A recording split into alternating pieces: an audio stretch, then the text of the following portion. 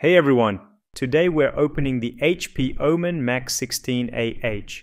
We'll show you how to get inside, swap storage and upgrade memory. For full benchmark numbers, thermals, display quality and battery life tests, check the full review on laptopmedia.com. The link is in the description. Now let's get started.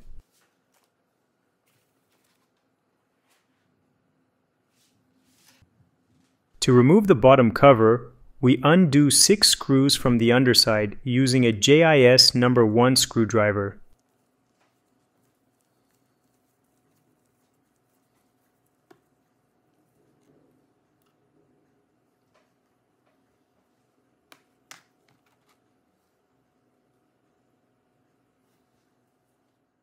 The first 2 screws we take out are shorter than the rest.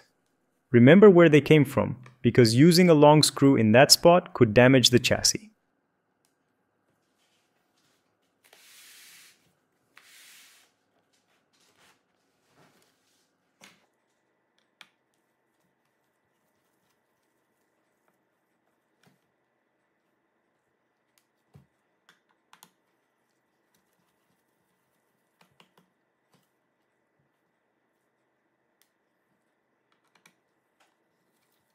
One of the long screws is captive. It loosens but stays attached to the panel, so don't try to force it out.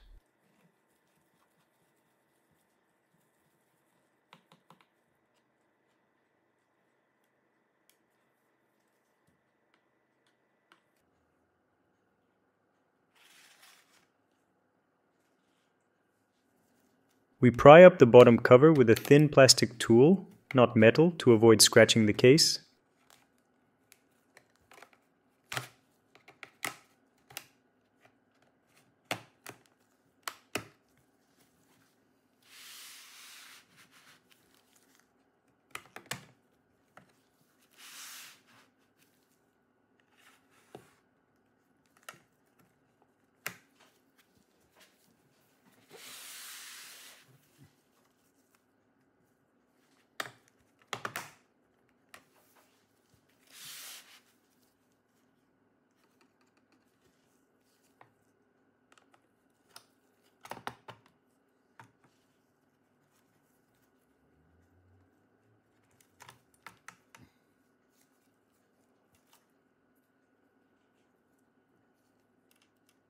Here's that captive screw we mentioned.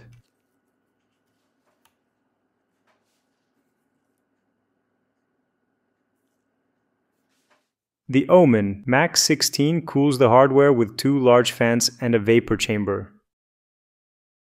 The main chips sit under liquid metal for faster heat transfer. Before touching the SSDs or the RAM, we disconnect the battery. We start by removing the screws that secure it. This laptop uses a 6-cell lithium polymer pack rated at 83 watt-hours. It supports fast charging, up to 50% in about 30 minutes when the system is off. You can check the result of our battery life test on laptopmedia.com. And don't forget to visit our top 100 laptops with the best battery life ranking page.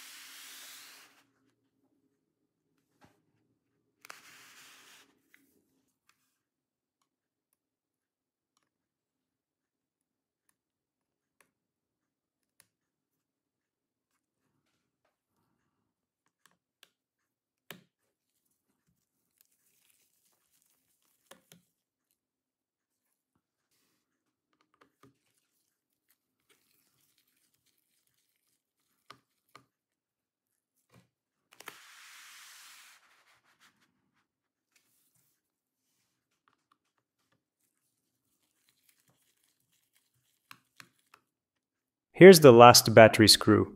After you take out all of them, gently unplug the battery connector from the motherboard.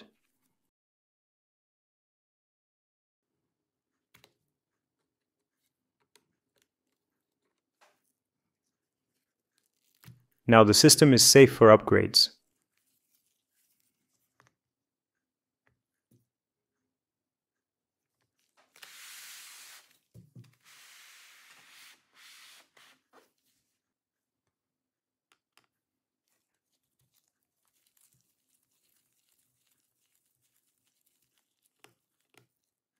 We lift the shield over SSD slot 2.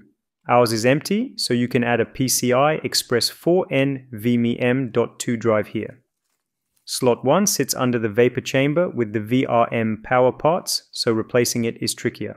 Here is the memory. The OMEN MAX 16 uses 2 regular SO-DIMM slots in dual channel. Nothing is soldered.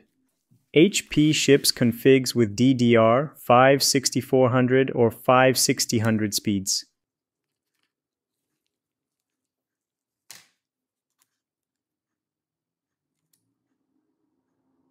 Both memory slots are covered by thermal pads to help cooling. While we're showing the RAM swap, here's a critical note.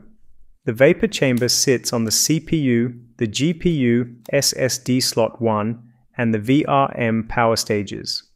HP uses 2 thermal materials there. Grey OMEN cryo compound on the processor and GPU dies, and a white OMEN cryo phase change sheet on the VRM and power regulators.